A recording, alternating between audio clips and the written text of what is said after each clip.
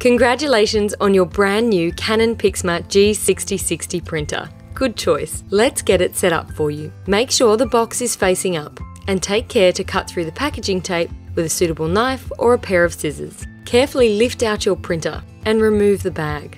Ensure that you have all of your accessories before responsibly discarding any packaging. These include your printheads, power cord, and 4 ink bottles, along with these documents including your manual, warranty, and installation disc. As you can see, we've done a good job of getting the printer to you in great condition. Remove and dispose of all of these orange protective materials. Let's get you orientated.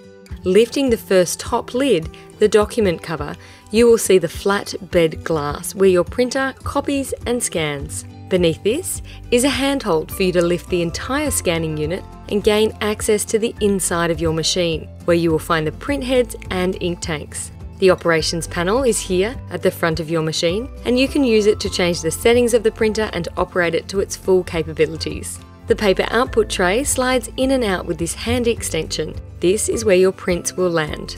At the base is the paper input cassette, where you can load various sized plain paper ready for printing. These paper guides will help you align your paper stack. There is also this rear paper tray with an extension support. On each side of the printer, you can see the ink tanks, where you'll be able to monitor your ink levels. Let's start setting up your new printer by putting the print heads in. Lift up the entire scanning unit to access the inside of the machine. Open the print head locking cover by pinching the blue tab together and lifting gently up. Take out the C for colour print head from the packaging and remove the label.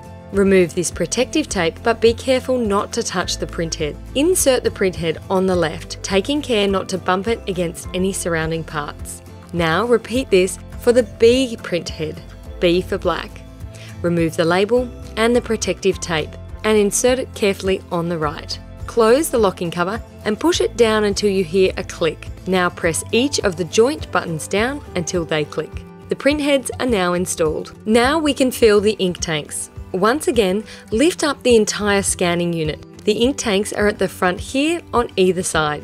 Let's start with the black ink. Lift the blue cover on the left-hand side. You will see BK to indicate that it is the black tank. Gently grasp and remove the tank's cap. Take out your black ink bottle and remove the packaging. Holding it upright, remove the bottle cap, being careful not to squeeze the bottle as ink may come out. Align the ink bottle nozzle with the tank inlet and hold the ink bottle straight upside down.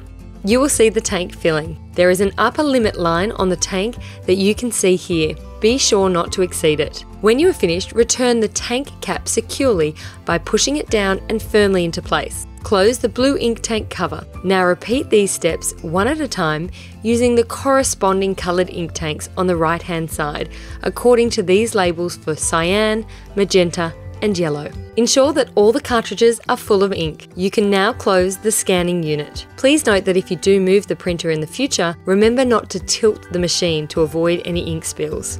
The next step is to turn on your printer. Locate the power socket at the back left-hand side of your printer and plug in the cable like this. Make sure the wall outlet switch is off before plugging the other end into the wall. If you're going to be connecting the printer with a USB cable, you don't need to worry about plugging it in just yet. You'll be prompted to do this when you install the software. Now go ahead and switch on the power at the wall and turn on your printer here. Select your language and press OK. Check the operations panel to confirm that the printer is ready to start alignment. Select Yes. The printer will now prompt you to load blank paper. Start by opening the paper input tray and slide the paper guides apart. Load the plain paper that you would like to use, print side facing down. Use the paper guides to secure your paper stack. Return the paper tray by sliding it back into the machine. Congratulations! You've successfully set up your new Canon PIXMA G6060 and can go ahead and connect your printer to your devices.